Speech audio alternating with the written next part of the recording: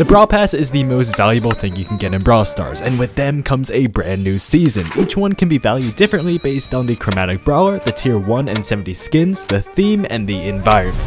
Starting with Season 1, which was very hype, but unfortunately the Brawl Pass didn't give us too much at all. We got no tier 1 skin, instead we got a mega box. And at tier 30 we got Gale. Now we're going to judge these based on their release, so it's safe to say he was pretty bad. On the contrary, his tier 60 skin was pretty awesome. And hey, wait a second, tier 60? Yeah, along with no tier 1 skin, there were 15% less rewards to get, not including all of this blank space up here. This season's theme was Tara's Bazaar, which was awesome. I love the sandy theme, so this is a top tier theme. Overall, this season was a 4 out of 10. We gotta give it some credit, it was the first one. Season 2 was the Summer of Monsters, somehow even more hype than the first one. At tier 1 we got Power Ranger Brock. I don't like it. At tier 30 we got Surge. He himself wasn't the strongest, but his splitting star power gave him insane control, making him overpowered. His tier 70 skin is kinda cool, but I would never really go out of my way to get this, you know? And the Summer of Monsters theme was really kinda neat. The only problem though, we got Super City Rampage with this update.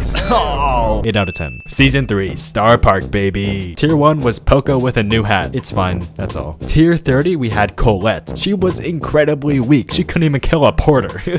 That's how bad it was. And little me did not care in the slightest. I thought her mechanics were so cool along with her tier 70 skin, which is in my opinion one of the best skins in the game. It gives me Helltaker vibes. The Star Park environment itself is fine and it looks really nice overall. 7 out of 10. Season 4. This season, bro. Oh my god. Tier 1 skin Bellhop Mike was trash. Lou, he was alright. But his skin, heck no. And the theme, man, Holiday Getaway, it was so boring. This season, one of the worst. 3 out of 10. Season 5 made a complete 180 and gave us an incredible Daryl skin at tier 1. I love the effects on this guy. We got Colonel Ruffs at tier 30, who all around proves to be a really good support brawler, and Ronan Ruffs is a chef's kiss. The theme of this season was Star Force. It was all spacey and stuff, and the environment itself was super purpley and white, and it all worked super well together. 8.5 out of 10. Season 6 gave us yet another Colt skin at tier 1, but arguably one of the better ones. Tier 30 gave us Belle, and all around a good brawler with a decent skin at tier 70. It's whatever. The theme was Gold Arm Gang, which is one of my favorite soon-to-be trios, and the environment, oh, that is good. 7 out of 10. Season 7 had one of the best value skins in the game, Surfer Carl, along with Buzz, who was and will always be really freaking strong. Buzz's tier 70 skin was in line with the Born Bad theme at the time and wasn't too bad. The Jurassic Marsh theme was really well made and the environment is just so unique. I love it. 8 out of 10. Once upon a time during Season 8, little Moyo really wanted this Brawl Pass, but spent all of his gems on the last one, meaning he'll miss out on Princess Shelly and a pretty decent brawler, Ash. Poor little Moyo didn't get Ninja Ash, the mid-tier skin at tier 70. Worst of all, the environment was lame. Little Moyo lived on his life, sad and lonely. But the Once Upon a Brawl theme was cool. 7 out of 10. Lights Camera Season 9. Tier 1 featured a god-awful skin. It's just Bull, but with robot limbs. How tragic. Lola was tier 30 and she was OP.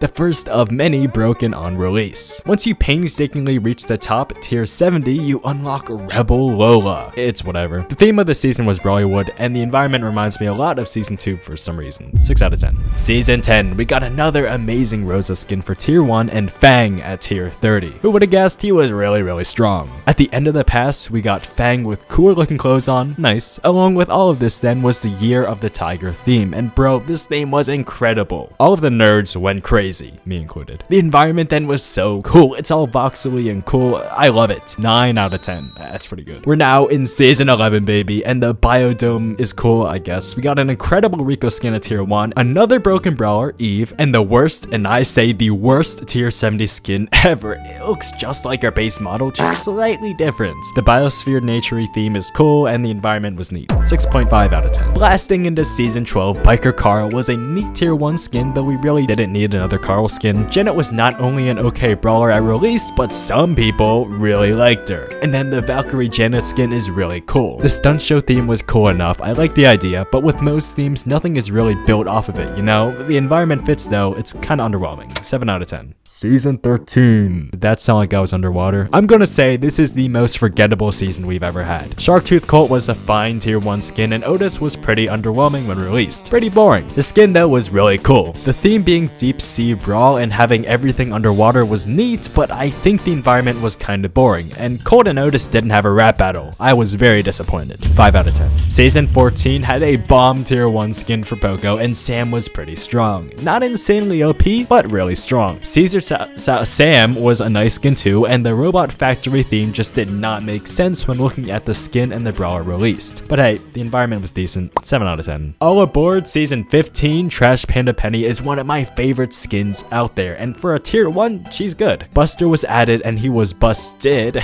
See what I did there? At tier 70, he got a really lame skin.